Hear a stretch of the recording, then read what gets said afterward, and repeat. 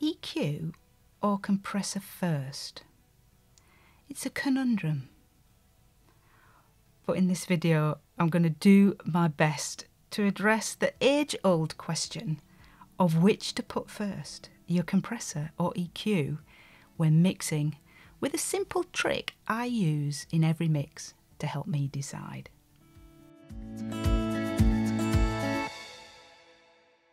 Hi, I'm Sarah Carter from simplymixing.com, where each week I bring you simple, practical advice to help you get better at mixing. If you like what you see in this video, make sure to give it a thumbs up. It really makes a huge difference, and all the relevant links are in the description below, including the timestamps if you just want to jump to the section that interests you the most. Okay, let's jump to it. To EQ before or after compression? Straight at the outset, I'm going to say that there's no right or wrong answer to this. I know you didn't really want to hear me say that, but there is a technique I use to help me decide which order to place EQ and compressors, and it might help you too.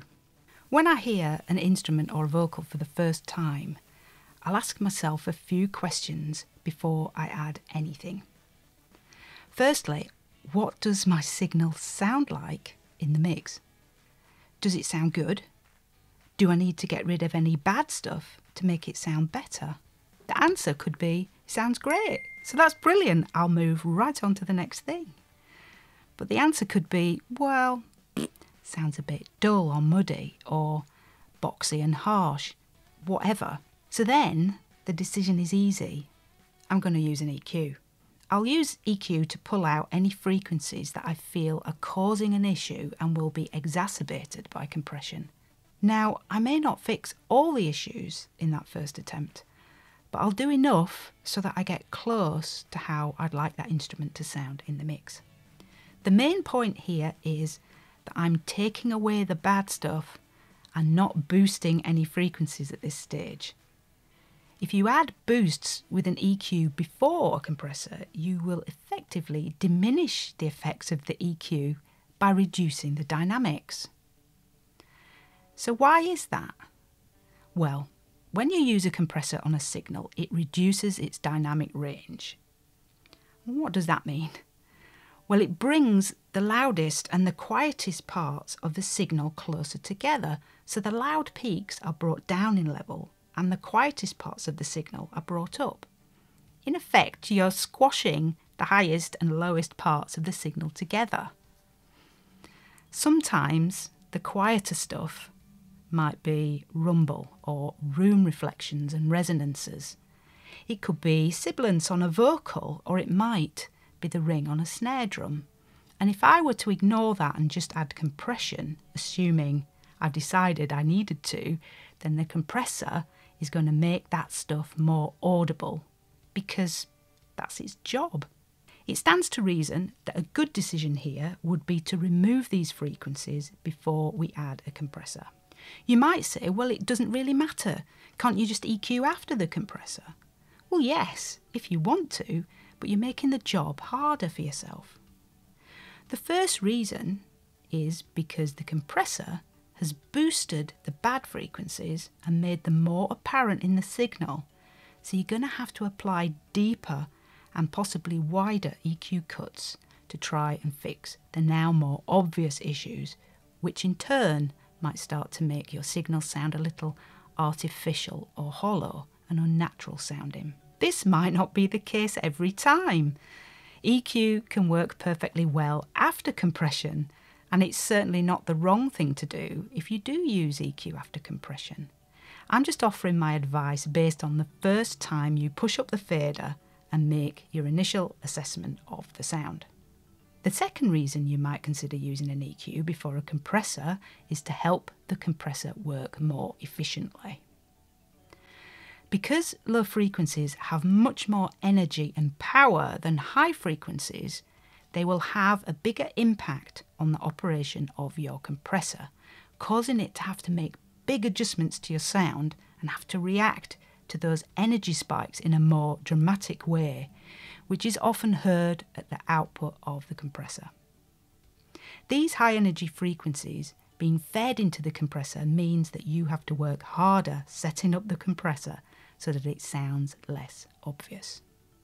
By using a simple EQ filter before the compressor to roll off some low-end frequencies, you're going to be much more successful in setting up and using compression. Again, this is a judgment call, as it totally depends on the quality of the signal you're dealing with. But as a helping hand, you can use a VU meter to help you gauge low frequency information in a signal that might need to be controlled.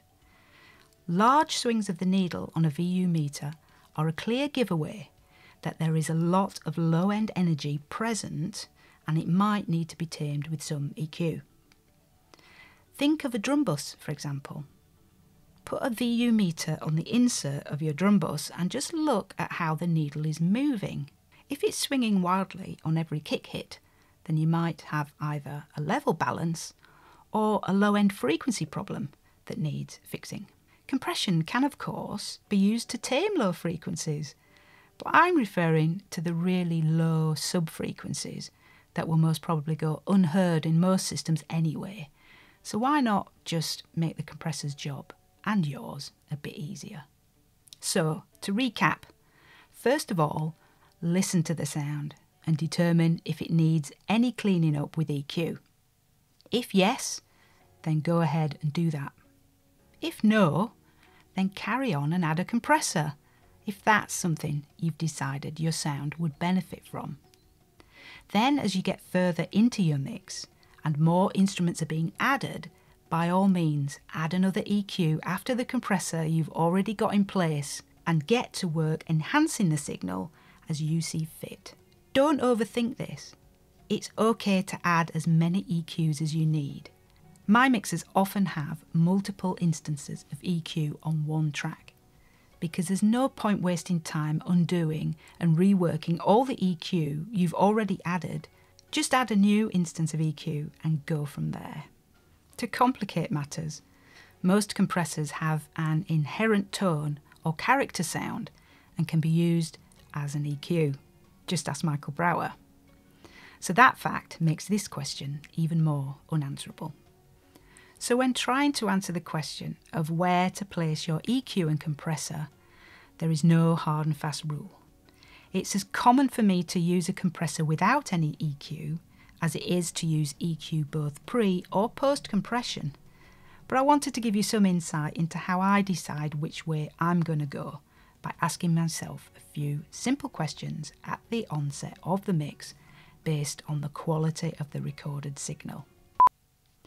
To complicate matters, most compressors have, if it's swinging wildly, I can't say that, blah.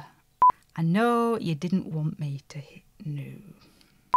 If you want to learn more about using EQ to create clarity in your mixers, then check out the link in the description to download my free guide, where you'll learn my 6-step method to find and remove problem frequencies. So go check that out and I'll see you in the next video.